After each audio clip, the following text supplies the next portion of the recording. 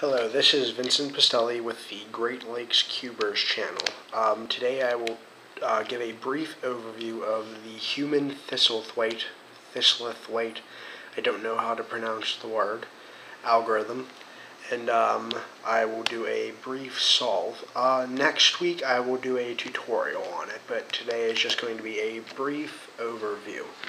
So, to begin, the first step of the human Thistlethwaite algorithm is, well, this method is based on groups, okay? So you have groups of moves, so like U, R, stuff like that. So what the first thing is you put the cube into a U, D, F, B, R2, L2 group. Now what that means is if you put it into that group, you can solve the cube using just those moves. So that's the first step. I'll demonstrate later. I'll talk as I demonstrate, but I'm just giving you a brief overview of what I said. So you put it into that group. Then the next step is, I believe it's a R2, L2, F2, B2, U, D group, and then finally it's all the letters with a 2 after them group. And you can solve the cube just by, oops, not like that. That would mess it up. Okay. With just 180-degree turns. So that's kind of the point of the method.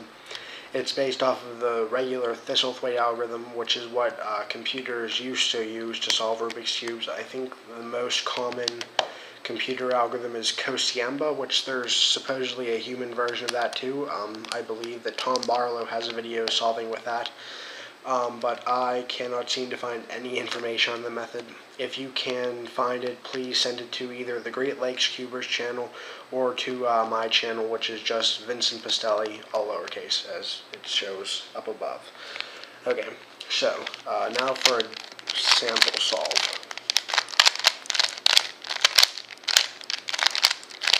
Sorry if you can't see the whole cube. I have the camera at a weird angle. Let's see if I can fix this real quick. There, that's better. Okay. I will time it, and I will just tell you the time because the thing's down here below the camera. Okay. This isn't for speed. This is just to show. I'll just time it for the sake of timing. Okay. So what I'm doing is I'm looking for wrong edges now. I see 2 here, 1 here, here. Okay. So wrong edge over here, wrong edge here, wrong edge here, wrong edge here. Fixed all those. Wrong edge, wrong edge.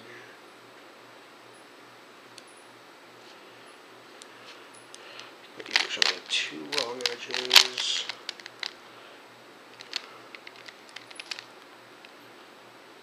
Okay, fixed all the edges. Now you have to make a cross on your top and bottom faces. Until the last step, or mostly until the last step, the opposite colors like green, blue, red, orange, and yellow, white are treated as the same color. So this is the red cross. They're both the red cross. I'll go into more detail in next week when I actually do the full solve. Let's see here. This is the step that used to trip me up. I don't think it will anymore.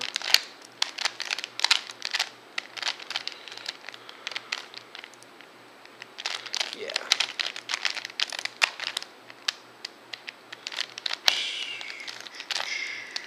Good.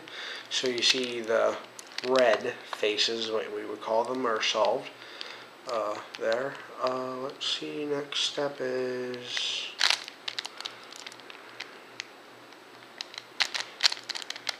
this.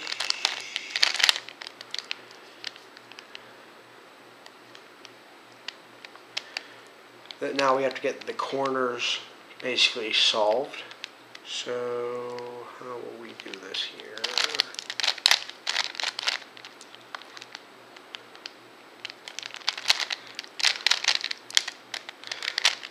This part is actually sort of like the Ortega method for 2x2.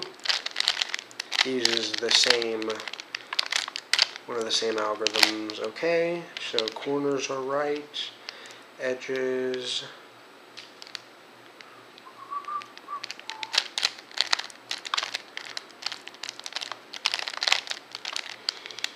Okay, so now it's in the stage where you can solve it with just 180-degree turns.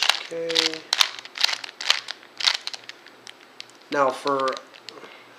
Now at this part I kind of cheat because I don't use the method on Ryan Heise's site, because if I just have 4 edges that are in the wrong place like this, I don't know if you can see that, I just put it like that and I just do an H-perm.